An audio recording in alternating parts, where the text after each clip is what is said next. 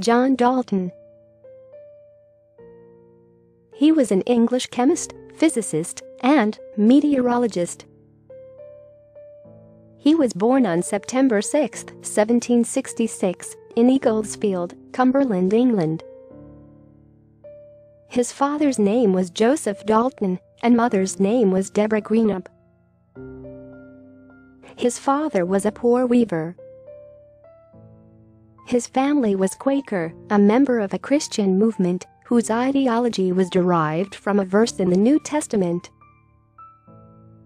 At the age of 15, he helped his older brother Jonathan to run a Quaker school in Cumbria. From 1787, he kept a meteorological diary, and through his lifetime, he recorded over 20,000 weather observations over a period of 57 years.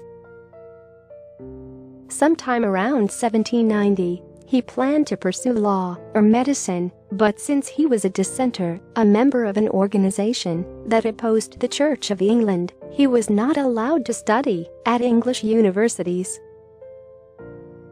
In 1793, he moved to Manchester, where he was appointed as a teacher of mathematics and natural philosophy at the new college.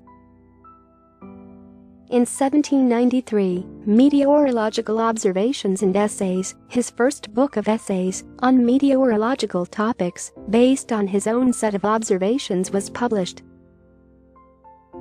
In 1794, he authored a paper titled Extraordinary Facts Relating to the Vision of Colors, one of his early works on color perception of the eye. In 1800, he gave an oral presentation titled Experimental Essays that dealt with information on his experiments on gases and the study of the nature and chemical makeup of air in relation to atmospheric pressures.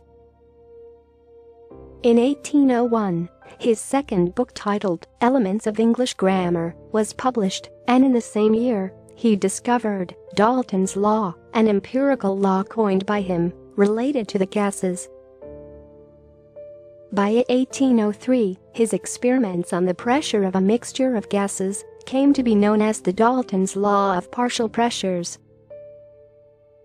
During the early 1800s, he formulated a theory on thermal expansion and the heating and cooling reaction of gases with respect to expansion and compression of air.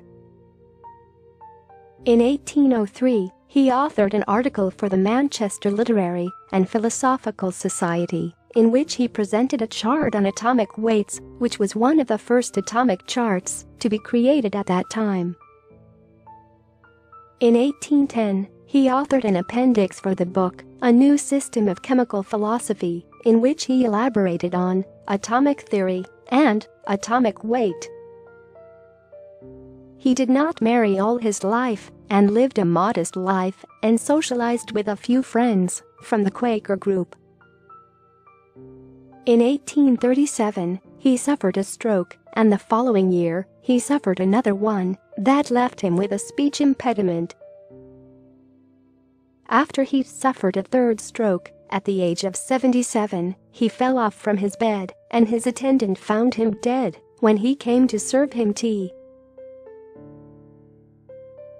If I have succeeded better than many who surround me, it has been chiefly, may I say almost solely, from universal assiduity," said John Dalton.